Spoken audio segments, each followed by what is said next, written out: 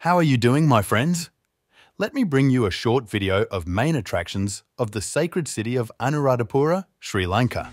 The place we are approaching is the sacred Ruwanweli Stupa, which was built by the great king Dutugamunu.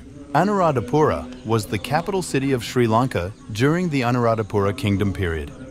Established around the 4th century BC, this kingdom lasted for 1,400 years. Statue of Vihara Mahadevi, mother of King Dutugamunu. She was a courageous woman who once risked her life to save the country from a natural disaster.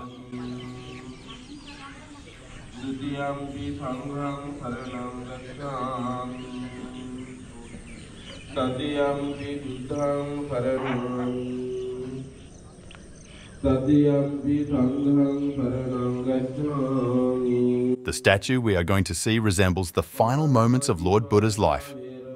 Wait a bit, I will explain in details.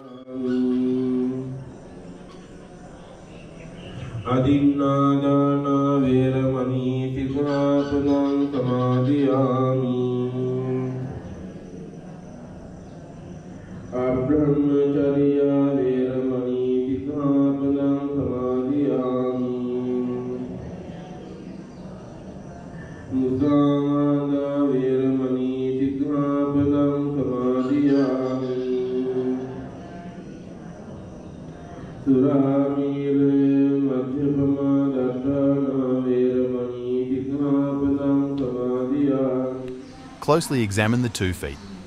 You will notice that the 2 fingers are not aligned, resembling the body's pain when the soul departs. So, you see, even Lord Buddha was just a normal human being.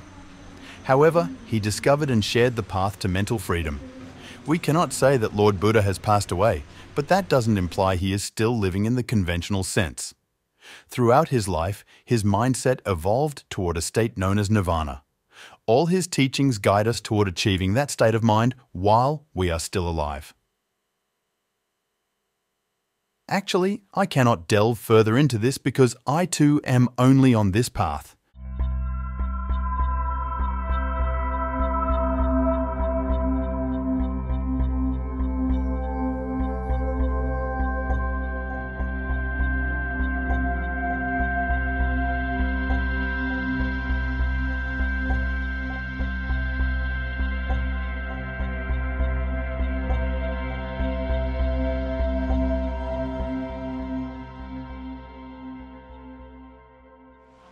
It was raining when we visit again in the evening, but rain couldn't stop us. A stupa has several layers, each of which represents a spiritual meaning. Let me explain briefly. The very bottom 3 layers represent the 3 pillars of Buddhism, namely Buddha, the teachings, and Buddha's followers. Number 4, the dome, which represents 37 understandings about the nature, Sathis Bodhipashvika Dhamma. Number 5, 4 noble truths of the nature. Number 6, 6 states of minds which called as heavens, Divya Loka. Number 7, noble eightfold path. Number 8 and 9, permanent state of mind, nirvana.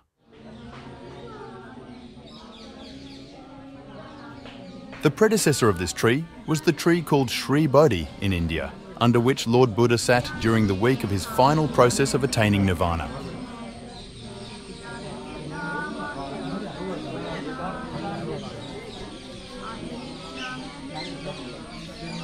Well, I've only mentioned 2 sacred places in Anuradhapura so far.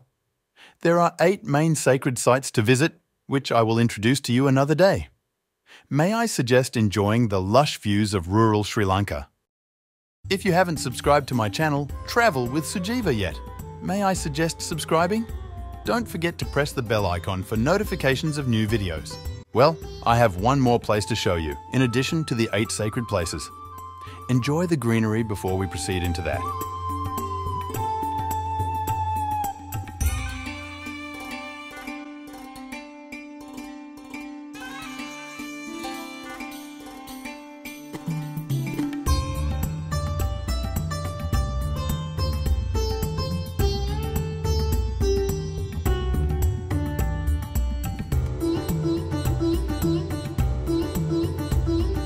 Did you think these reservoirs are natural lakes?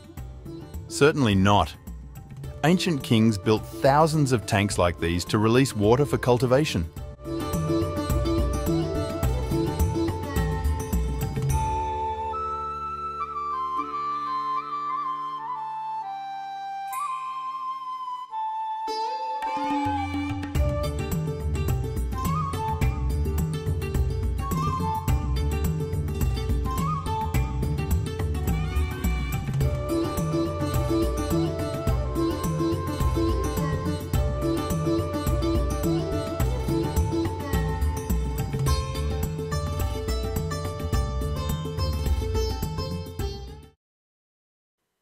What you are about to see next is the stupa called Seya, which was constructed quite recently.